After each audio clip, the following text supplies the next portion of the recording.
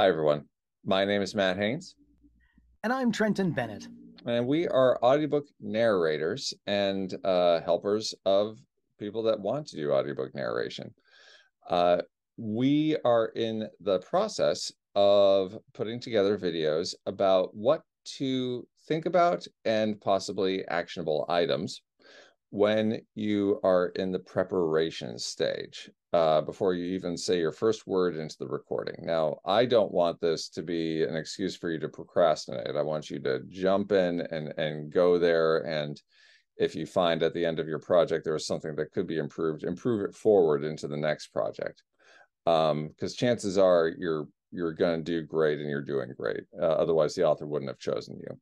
But here are some things if you're wondering how to ground yourself and how to bolster your confidence and face challenges that could be helpful to do. We are continuing along the idea of accents. Now, this could be not only part of our video series, but could become part of a series of videos 24 hours a day, 7 days a week for 70 years, and we still wouldn't, get to the bottom of it. But last time we talked about how an accent isn't the character, and how to make specific choices and make sure that whatever is being chosen is still giving you a sense of the character. Trenton had some additional thoughts about prepping, so I'm going to turn it over to him. You betcha. Thanks, Matt. So, I do have a series of language exercises, accents, and dialects that I've been given from a course that I took. I use this to drill on the accent, and that's for me to be able to speak it conversationally, and I'll speak to myself out loud, say random things, and test the sound of it to my ears. But then after that, when the time comes to prep for the character, I do actually start that chapter with a few of the voices and say out loud, now I'm talking as this guy. No, I'm talking as this guy. And make little moderations so that I feel comfortable. And that's when, in order to polish the accent, the best way to get yourself comfy with an accent or a dialect that you don't use every day and you're trying to push through a performance is to blow it out to a cartoonish degree and then dial it back in. So, for Mhm. example, you might make a Scottish accent really full of little stops and really make it still silly, and then you'll bring it back and make it a little more subtle and try and work on making it a little more understandable to an American ear. Mhm.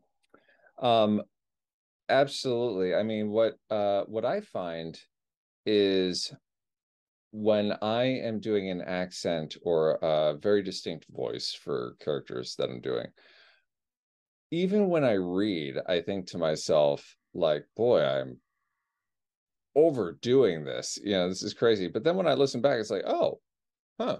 It's actually my voice. It's almost like a sort of a neutral base of frozen yogurt with a little bit of flavoring dipped in there. Um, but yeah, the idea of having fun, everybody, before jumping in and being subtle, is so helpful and so important.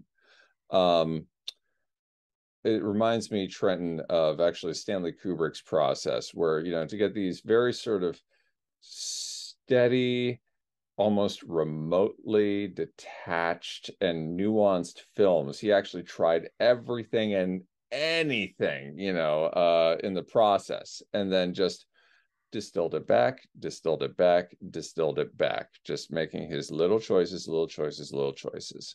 But the flavor was always underneath the surface there.